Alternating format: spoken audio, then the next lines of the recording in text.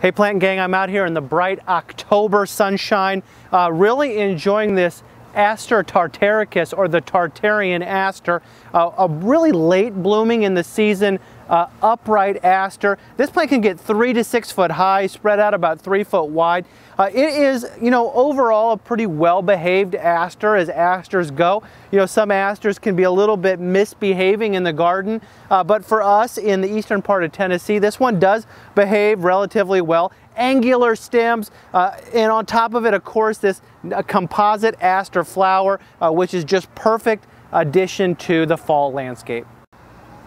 So we're looking up close here at the blooms of the Aster Tartaricus. The cultivar actually that we're focused in on here is called Jindai. It's actually a little bit of a shorter one compared to the species that just gets 3 to 4 foot tall, which is really nice in the garden. There are other cultivars that you could look for that maybe are a little bit shorter, but one thing that is really nice about this aster is its upright nature. It doesn't tend to flop over.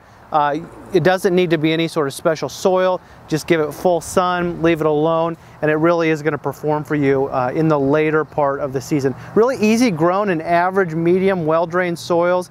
You can divide this plant every 3 to 4 years, and you're going to be doing really well. They can spread aggressively by rhizomatous roots on the sides, really depending on the growing conditions. If you put this in a little bit poorer soil, I think it's going to even perform a little bit better for you from a maintenance standpoint.